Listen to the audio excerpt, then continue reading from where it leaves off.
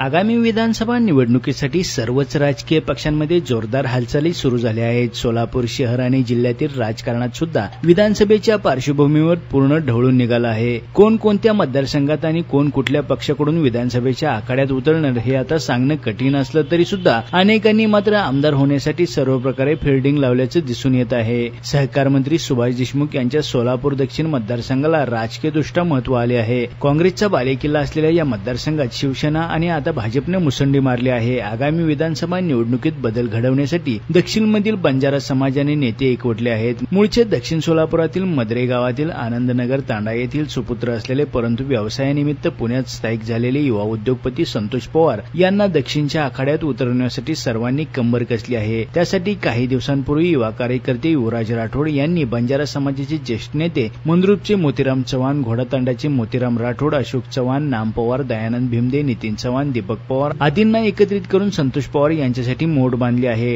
टाकळीकर मंगल कार्यालयात संतोष पवार यांच्या उपस्थितीत भव्य मेळावा घेऊन तशी ताकदही दाखवून देण्यात आली. या मेळाव्यानंतर आता दक्षिणमध्ये संतोष पवार हा पर्याय देण्याच्या जोरदार हालचाली सुरू झाल्या आहेत. सहकार मंत्री सुभाष देशमुख विरुद्ध काँग्रेसकडून माजी आमदार दिलीप माने अशी लढत होणार हे निश्चित धरून वंचितकडून संतोष पवार यांच्यासारख्या युवा उद्योगपतीला निवडणुकीत उतरवण्यासाठी प्रयत्न सुरू असतानाच आता माजी आमदार दिलीप माने यांनी काँग्रेसला हात दाखवण्याचा निर्णय घेत शिवसेना हा पर्याय निवडण्याचे आणि दक्षिण मतदारसंघ शहर किंवा मध्य मोहोळसाठी तयारी सुरू केल्याने आता संतोष पवार हाच देशमुखांसमोर एकमेव विरोधक म्हणून उभा करण्याच्या हालचाली वाढल्या आहेत. संतोष पवार हे वंचितकडून उमेदवार असतील हे गृहीत धरून टीम युवराज राठोड आणि बंजारा समाज कामाला लागला आहे. संतोष पवार यांनी सुद्धा आपली ताकद वापरत दिल्ली आणि मुंबई दरबारी उमेदवारीसाठी जोरदार फिल्डिंग लावली आहे. दक्षिण सोलापुरात मोठ्या संख्येने बंजारा समाज आहे. याशिवाय पवारांना मानणारा स्वतंत्र वर्ग सुद्धा आहे. त्यामुळे पवार यांच्यासाठी आता दक्षिण सोलापुरातील जनता आणि बंजारा समाज कामाला लागला आहे. आगामी विधानसभा निवडणुकीत संतोष पवार कोणती पॉवर वापरणार आणि कोणाकोणाला विजयापासून वंचित ठेवणार याकडे सर्वांचे लक्ष लागून राहिले.